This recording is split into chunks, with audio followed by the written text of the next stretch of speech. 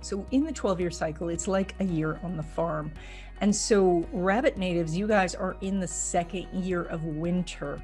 And this means it's really actually time for you to rest. If we think about winter on the farm, you have all of the fruits and vegetables and meats that you had put up at the fall, where you pressure can them or, make jellies or things like that. So you have all of this supply.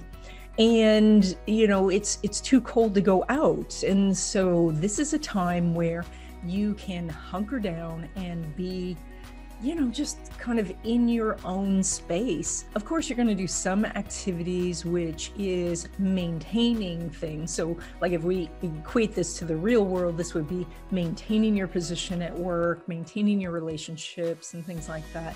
And this is more about going within to do spiritual growth.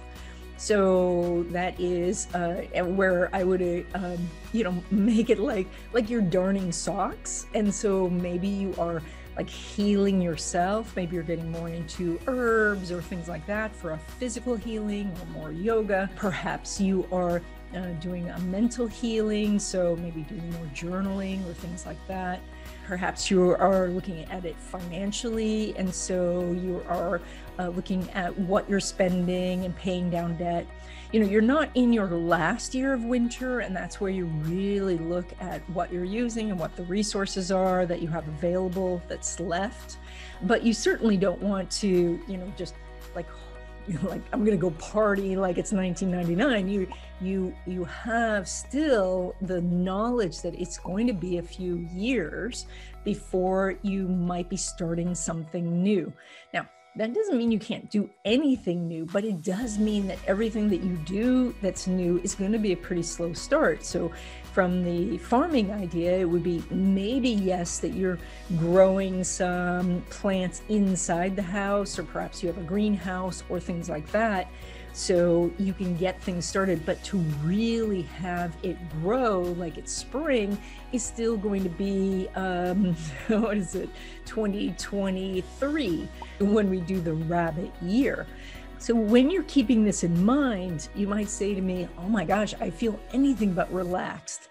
But this is the year to set down some of your burdens, to maybe not push so much outward, but do more of that, taking care of self inward, and looking at things that are very healing for you.